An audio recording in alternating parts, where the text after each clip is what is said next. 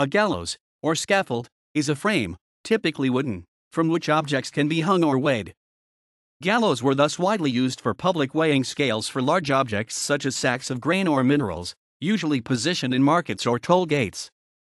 The term was also used for a framework from which a ship's anchor might be raised so that it no longer sitting on the bottom, i.e., weighing the anchor. In modern usage, it has come to mean almost exclusively a scaffold or gibbet used for execution by hanging. Public weighing gallows were often large permanent tripods in market squares, posts, and crossbeams, or a cantilevered beam projecting from the side of a building adjoining a market or toll gate or point, usually with a fixed hook for supporting the weighing scales.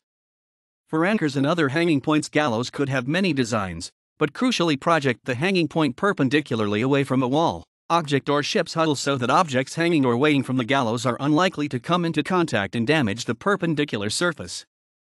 The term gallows was derived from a Proto-Germanic word galgo, which refers to a pole, rod, or tree branch. This points to the earlier execution style in which a person sentenced to death had been tied to a bent-down tree and then released. With the beginning of Christianization, Ulfilas used the term galga in his Gothic Testament to refer to the cross of Christ, until the use of the Latin term, crux equals cross, prevailed. Gallows can take several forms.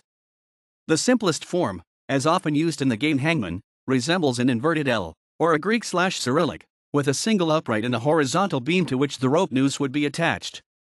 The horizontal crossbeam is supported at both ends.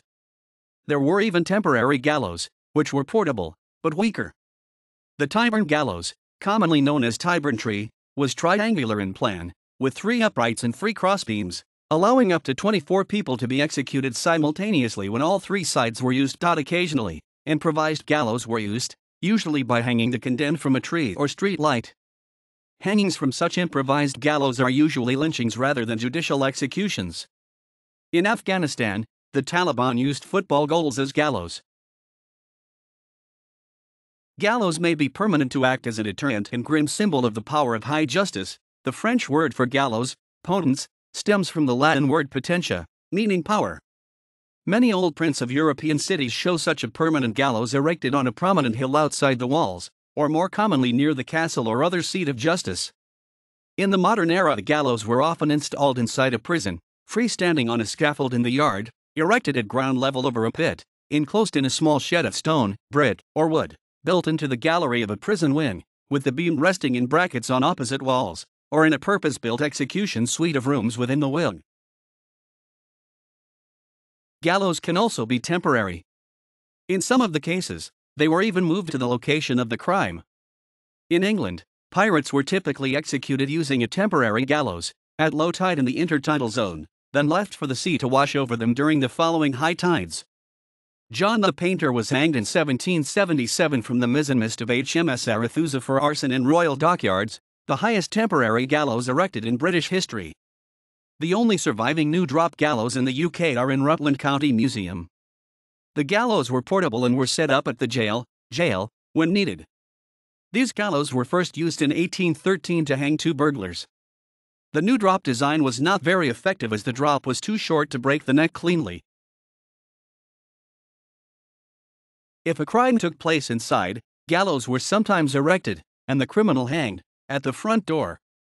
In some cases of multiple offenders, it was not uncommon to erect multiple temporary gallows, with 1 noose per condemned criminal. In one case, a condemned strangled to death in agony for 40 minutes until he finally died from asphyxiation. Hanging people from early gallows sometimes involved fitting the noose around the person's neck while he or she was on a ladder or in a horse-drawn cart underneath. Removing the ladder or driving the cart away left the person dangling by the neck to slowly strangle. A noted example of this type of execution in the USA was the hanging of British spy John Andre in 1780.